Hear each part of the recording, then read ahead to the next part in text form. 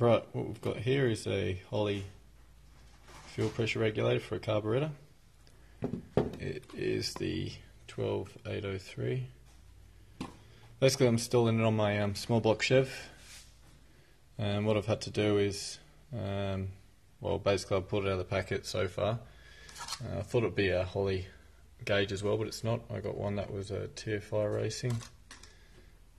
Exactly what I expected though, so that's fine. It's not water filled or anything. It should do the job. Right, so this is the bracket piece that it comes with, this right angled piece. So what I've done is just found some metal that I've got and sort of moulded it to fit like off a bolt off the intake manifold. I'll show you that now. Right, basically I've bolted it all together. So I've got the regulator on the bracket there, so I'll just show you what it'll look like when it's on there. So what I've done is just taken inspiration from my spring holder there, my bracket.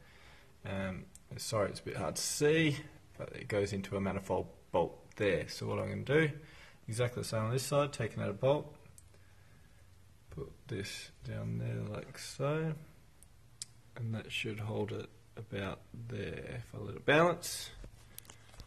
So it's going to look like that.